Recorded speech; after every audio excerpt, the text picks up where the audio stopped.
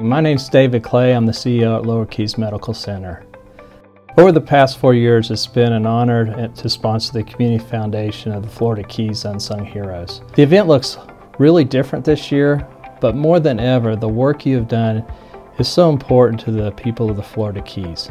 Whether you're feeding the hungry, providing shelter and necessities, lifting financial burdens of our community, or making sure basic health and human services are available, you make a profound difference in everything that you do, and we're truly appreciative of that. Lower Keys Medical Center is your community hospital and has a family of over 400 members of the community. COVID-19 has put a strain on all of us.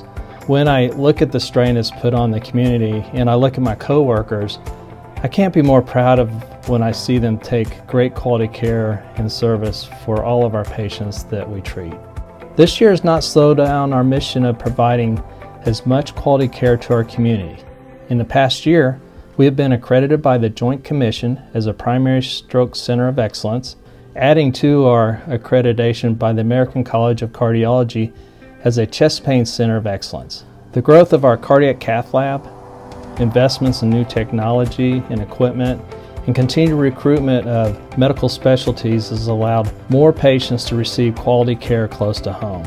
Through our multi-specialty office Keys Medical Group, we can now provide general and interventional cardiology, gastroenterology, ENT, obstetrics and gynecology, orthopedic surgery, pulmonary medicine, and psychiatry. We have also expanded our primary care base to 3 locations, including a convenient office in Searstown that is open 7 days a week. In addition, all of our offices are able to provide telemedicine, which is extremely important during these times.